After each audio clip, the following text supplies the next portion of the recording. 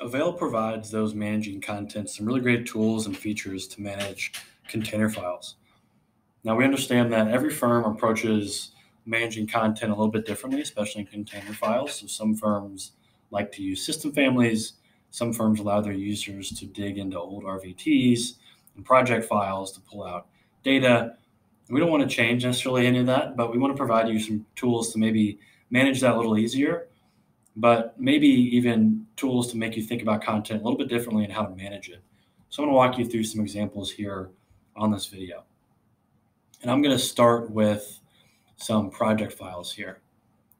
So I'm going to my Revit projects. I'm going to dock Avail over there. I'm going to open up this project file here. It's going to load in the Avail browser for Revit. And you'll see that we tab out all the families, views, sheets, schedules, groups, and parameters.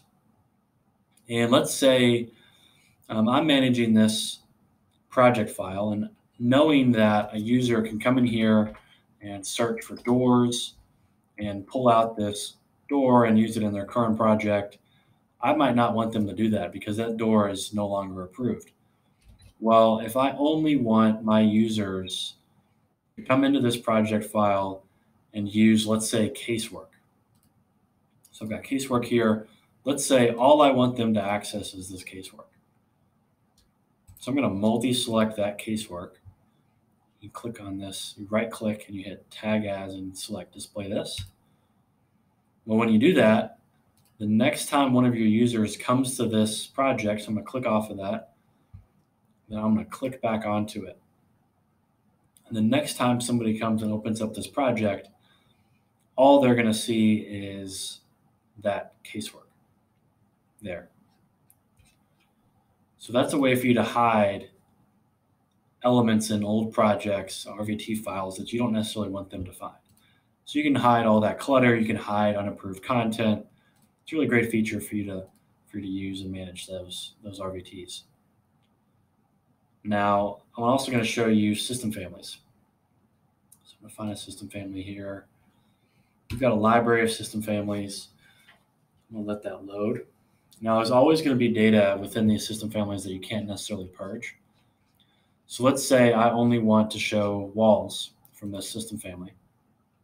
Well, again, what you do is you multi-select all the walls you want to display, right-click, Tag As Display This, and I'm going to click out of that and back in. And again, what you're going to notice is all that clutter is hidden, and I now, as an end user, just see these walls.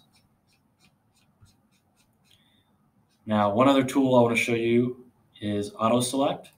So if you're constantly coming in one of these RVTs or system families and wanting the same piece of content, if you right click and display and hit Tag As and then select auto select, then each time you open up that system family, you'll notice that that wall is now auto selected every time. So those are a couple of really great tools. Now, if you want to get rid of those tags and you want to undo what you've just done, come over here into Avail, go to the Tags and Filters Editor, and then you're going to find the Display This, these tags, and you can multi-select those. Right-click, hit Delete, and it's going to delete those.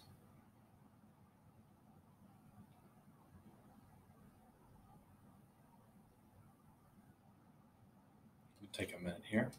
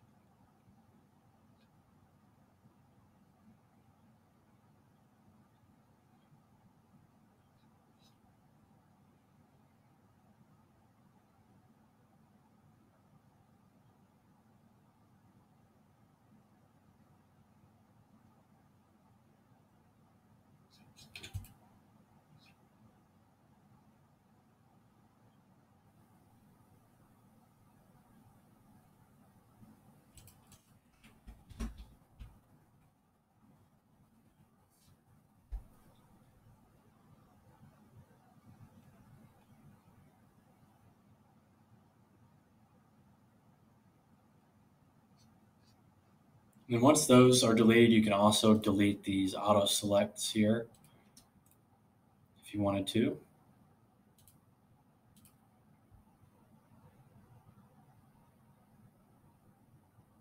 Okay. And then you'll be right back to normal. And if I, again, just to prove the point, we're going to go back into the system family and I click on it. It's going to load it here. And again, you have all of those elements that you had previously hidden. So just to summarize, we have some really great tools that allow you to manage those types of files. And again, what we're ultimately trying to do is give you the flexibility to manage these however you want, find new ways to manage content. But at the end of the day, we're really trying to create an environment where your end users can find what they need really quickly and easily so they can get projects done more efficiently. Thanks for watching.